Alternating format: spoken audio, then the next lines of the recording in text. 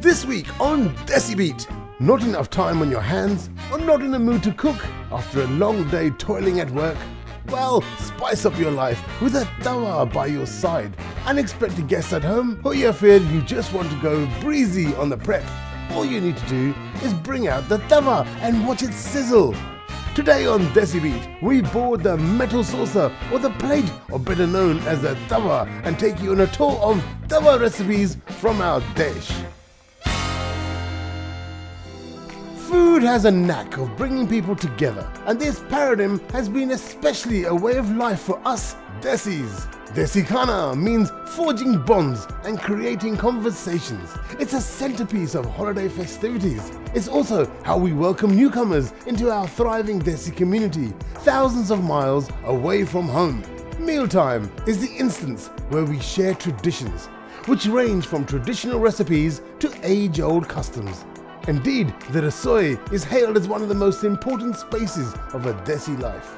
People often stop me and say, hey, do you eat with your fingers? And I always say, yes, of course I do. And I'm very proud of it. Why? Because I'm a Desi, and that's how you get the full flavor of your meal, especially when you're a Desi. And on that note, welcome along to Desi Beat. I'm Ghai, I'm your host. And on today's episode, we're talking about a very special way of cooking.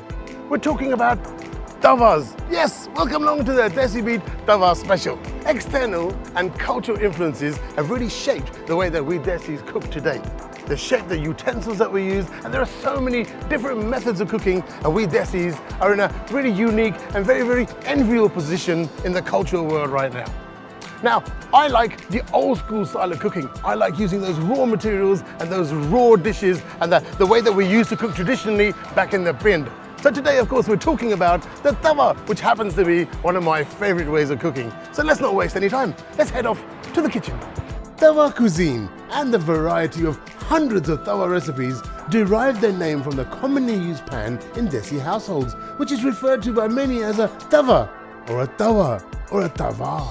Whether it's made of sheet metal, aluminium or steel, the tawa is an extremely versatile utensil.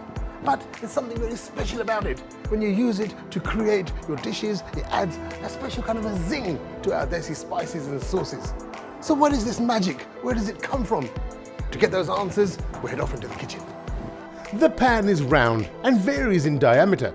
Usually at home, you'll find it between 8 and 12 inches, while in bigger kitchens, restaurants and chefs who cook for food in large quantities, they can be as big as a meter wide. I'm at home.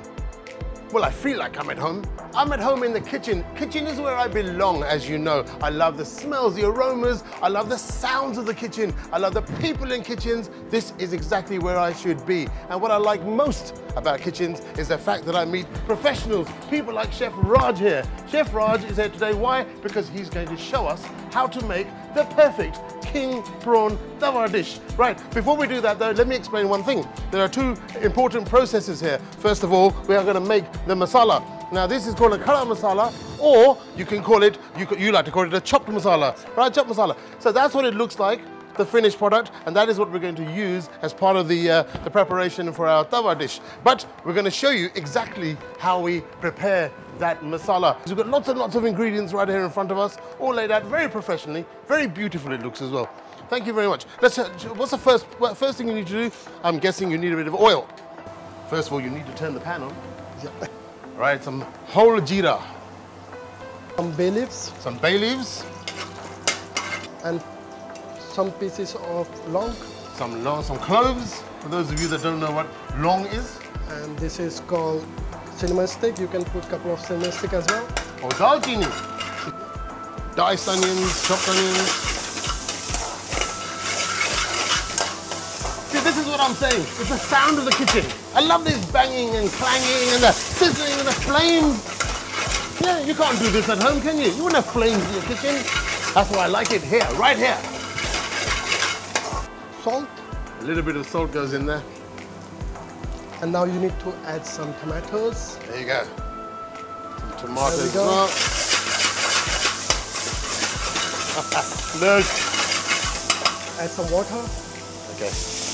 That, of course, is going to help you and now you can put all your masalas. So all the masalas are now going in. So all right. we got turmeric powder. It's haldi. A little haldi. Red chili powder. Usually we use that green chili. because it's good for health and good for health as well. Yeah. And some coriander powder.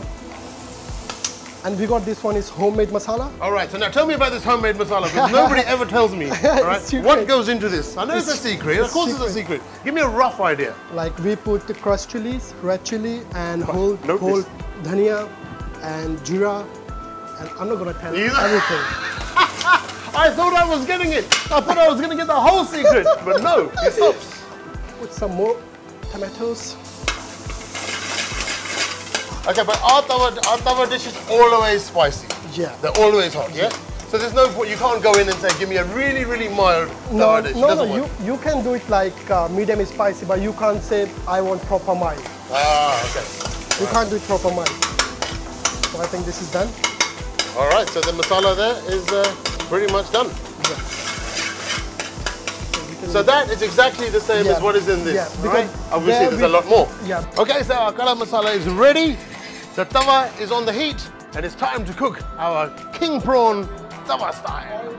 Bit of oil. So it's called garlic tawa king prawn. All right, okay. So So we we need to lots put of garlic. Lots of garlic. But prawns and garlic together is like a perfect marriage, right? There's lots of flavor. Add some turmeric powder. Okay, so we've got some turmeric in here as well. That gives it a good color, right? It looks lovely. It's more appetizing now it's than just garlic. Time to put that prawn, and we cut it into butterfly. Okay, so you butterfly the prawns. Butterflying just means that you slice them and so they open up, but they still remain one piece, okay? And that means that you cook right through. It cooks faster, and you get the flavor penetrating the whole of the prawn as well. Oh, look at this. Look at this. Now it's time to add some green chili. All right, here we go. This is real man stuff now. Real man stuff. And we add some peppers as well. So we've got some chopped chopped red pepper. and green capsicum. It's a lot harder to have all the showmanship when you've got a tawa, because you can't toss it the same way you can with a wok or a kadai. But there are a whole heap of different benefits when you're cooking on a tawa. Some salt. A little bit of salt. You need a bit of seasoning, of course. And now time to put our khada masala. All right, so here's the masala we made earlier.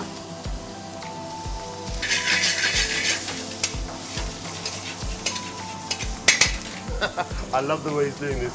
If that was me right now, half of those prawns would be down there somewhere.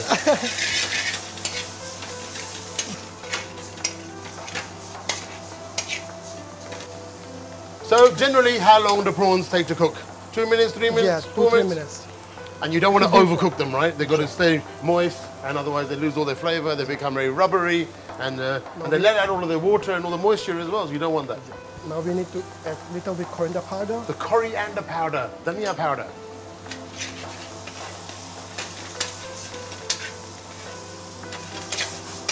And now The aroma, we right got now. some ginger. Oh yes, our favorite, julienne de ginger. Julienne. French. Parlez-vous Punjabi? You see, I speak French. I speak French. All right, fresh coriander always works. So it's nearly done. So we are nearly done. All right, time to plate up.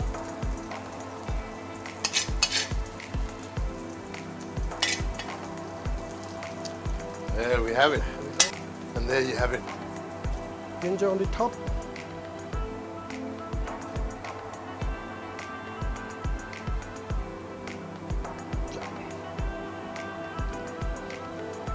So look at that. Beautiful, succulent, juicy king prawns made on the tawa with lots of garlic, garnished beautifully by Chef Raj.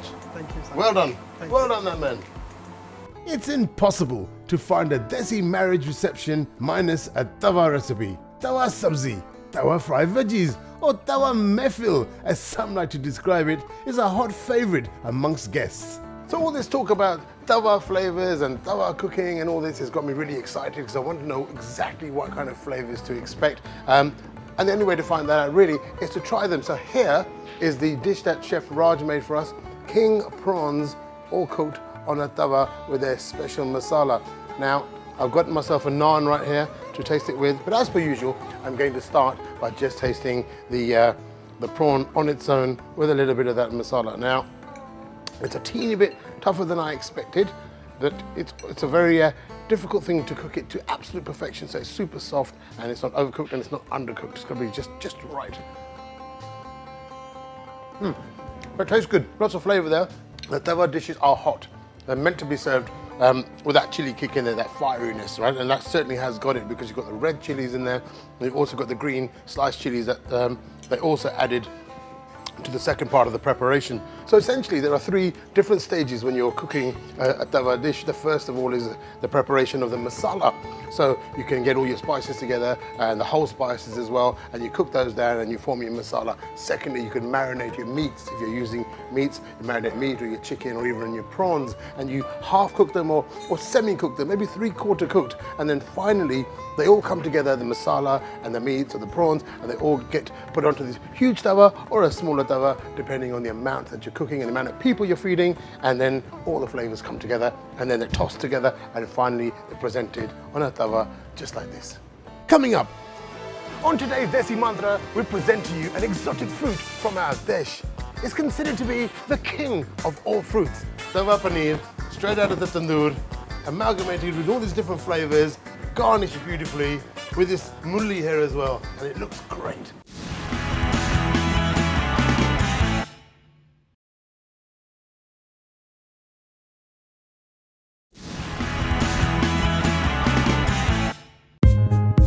On today's Desi Mantra, we present to you an exotic fruit from our dish. It's considered to be the king of all fruits, and in fact, it's said to be the largest tree-borne fruit in the world. It can weigh anything from 5 kg to around 10 kg each. In fact, they go up to 25 kg. It's delicious. Can you name the fruit? Fanas, chakka or kattal, or popular in the West by the name of jackfruit. The giant of a Desi fruit traces its origins to the western Ghats of India, and according to archaeological findings, jackfruit हमारे देश में 4,000 to 6,000 years से cultivate किया जा रहा है. So why the name jackfruit then? Well, you gotta ask the Portuguese, who took a sincere liking for its musty fragrance. Jackfruit's flesh is very high in fiber content. The succulent sweet taste makes it a great ingredient for jams, candies, cakes and other sweet preparations.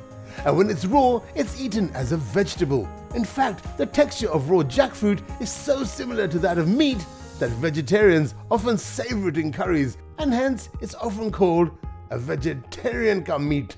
Filled with diverse sets of nutrients, jaise ki vitamin C and A, thiamine, niacin, calcium, potassium, folic acid, while it's also rich in vitamin B6. Jackfruit is full of phytonutrients, and it also lends anti-cancer, anti-hypertensive, anti-ulcer and anti-inflammatory properties to our bodies. While the fruit itself is rich and yummy, the jackfruit seeds have enormous medicinal properties, due to which it continues to be used in traditional medicines. The seeds are sun-dried and either consumed in powdered form for its rich protein content, or they're also boiled and eaten as a tasty snack. Fleshy, fruity, delicious, and most importantly, very healthy. I guess this is one of those fruits that really could be called the jack of all. You need to try it. And anyway, on that note, it's time we head back off into the next kitchen to find out more about our tawa dishes. The tawa can churn out as many varieties of succulent meats as it does with veggies. Whether it's a fish to shallow fry, a chicken to be quickly coated in cream, or some mutton to be roasted, the center of the tawa is again the sweet spot. So of course we're back in the kitchen and it's a tawa special program, tawa special episode, but we're going to make a vegetable tawa dish. Now not just any old vegetable, the producer actually asked me to say it's the chicken of all vegetables, but I don't think that's quite right, especially if you're a vegetarian, right? So I'm going to call it the king of all vegetables. Chef Raj Dev is here with me and he has got here some paneer, which is on a skewer, on a seek, and that's going to go in the tandoor. It's been marinated for a little while now, a few hours probably, in some yogurt and some basic spices, and we're going to make paneer tawa paneer, however you like to say it, but we're using tandoori paneer to do it with. So chef, if you would like to put that in the tandoor, and let's get cooking.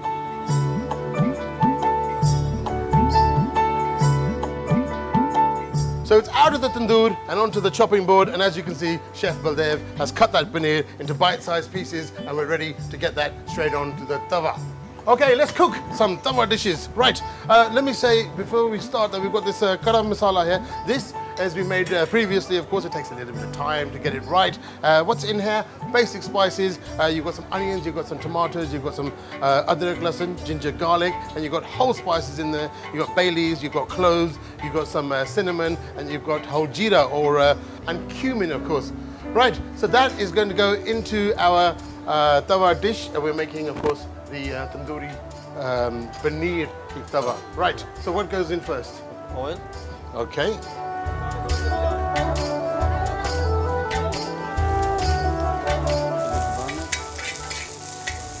Okay. A little salt.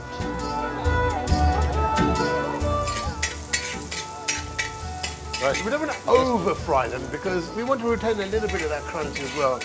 Yeah, because don't forget we've got the soft onions in the masala, which is already there. Some bell peppers. Some bell peppers or capsicums. Right. That gives a lot of colour as well, of course, as the flavour. Some and crunchy, again, crunchy yeah, a little bit of bite. Gives a bite. Don't overcook, you know. Yeah, so we don't want to overcook it. Absolutely right. fresh green chili. Oh, some more green chilli. Some more of that special masala. Some flavor. It gives it a little bit of flavour and it gives it a great aroma as well, I've got to tell you. But it Now does we smell will really put good. our already made chopped masala. Okay, so chopped masala there. Make it hot a little bit.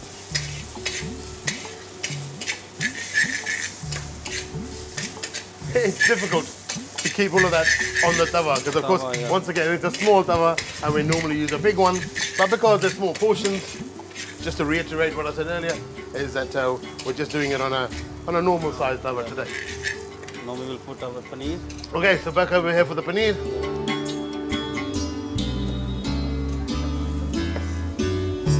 Okay, see, I'm getting in everyone's way. If you don't have tandoor at home, you can put paneer on grill. Oh yes, of course. So- Good point. There's not many people, unless you're like me, have a tandoor at home. So you can put it onto a griddle pan and keep turning it, or you can put it into a grill. You could possibly even cook it in the oven as well. Number of ways of doing it. Now, important thing to note here is, of course, that garam masala is already cooked. The paneer has already been in the tandoor, so it's already cooked. Pretty much 95% cooked. So all you're really doing here on the tawa is you're mixing those flavors, you're amalgamating everything, you're giving them a little bit of a party so they all get to know each other and they become best friends, because that way the whole dish will taste absolutely amazing. It's already done now. That's already done. There you go. Very easy. Now it's ready. Ready to serve. All right, ready to serve. Straight onto that fantastic looking plate. There you have it. Chef Baldev's tawa paneer, straight out of the tandoor, amalgamated with all these different flavors, garnished beautifully with this mulli here as well, and it looks great. We spoke previously about the tawa being flat, but tawas exclusively used for a quick fry are slightly convex at the center. वो इसलिए कि generous amounts of butter, ghee and oil find its way on the tawa, depending on the types of meat recipes you want to cook on it. And so, in this case, the flat version of the tawa might become a bit cumbersome to handle. So you saw Chef Baldev cooking up a very special paneer dish for me. Not only is it a paneer cooked on the tawa, but the paneer is cooked in the tandoor first, marinated and cooked. It looks good. Love the garnish. I love the way it's presented, and I love the fact that it's got some mulli here as well. Mulli is a big favour of mine. So, excuse me while I nibble on that. That's great. So these are bite-sized pieces of paneer. As I said, they're marinated with some simple spices. And again, as per usual, I'll just break into that. It's quite soft. I'm not the biggest paneer fan in the world, as you know, but I'm always willing to give anything a try. So you can still taste the paneer, which is a good thing, I guess, because you could very easily overspice that, over-flavour it with other flavours all around it, because of course it kind of sticks and covers the paneer, and you lose the flavor of the paneer. You still get the texture, you still get the consistency of the paneer, but not necessarily the flavor. But in this case, you certainly can taste the paneer, which is great. Okay. So technically there's a slight difference when you're cooking with a tawa, because when I'm cooking at home perhaps I might put in my vegetables or my meats and things and add my masalas to it as I go along. So everything is kind of incorporating, but with tawa cooking generally you'll find them making a paste, adding some water and adding the masala to the water, and then they make a thin paste, and then to that they would add their vegetables and toss them until they're cooked just right. As I say, don't want to overcook them, but the end result can be quite amazing, really. हम में से कुछ लोग हैं for whom a good meal almost always means a meaty affair. Yes, it's easy to be bowled over by the whole variety of non-vegetarian delights in Desi cuisine. But the versatility of the tawa manages to bring out equally delightful crispy and creamy preparations, both veg and non-veg. That too, in a very short time. Ah, the wonders of the tawa. Those tastes are still lingering in my mouth and will continue to do so for some time yet. I'll tell you what, I could do an extended episode of this program so I could carry on eating those wonderful, super delicious dishes. But alas, all good things come to an end. And so is the case of today's episode of Desi Beat. Why don't you go off to your kitchen and try some of those things that you saw today? Just get yourself a tawa and cook something up really special. Make it yourself, invent something new, something exciting. And on that note, I'm off to find some really exciting things to bring you for future episodes of Desi Beat. Until the next time, take care. Chaat, pulao and pav bhaji with a jazz. Tawa adds to the Desi swag. Crispier and tastier than the usual taste, the half-fry variety gives a lip-smacking in a haste. With gosht to roast and the fish to fry. Healthy, juicier. Tawa is a must try. Aojo, bye bye, phir milenge, namaskar, adab. Basically, the tawa cooking, in Bombay, we make pav bhaji. That's predominantly a tawa dish where it's mixture of all the vegetables, and it's quite famous in Bombay and all over the world as well. Similarly, tawa is used a lot in Pakistani cuisine, where they do the livers and kidneys and things like that on the tawa. It's a combination of khada masala, so it's got less of dry spice and more of fresh herbs.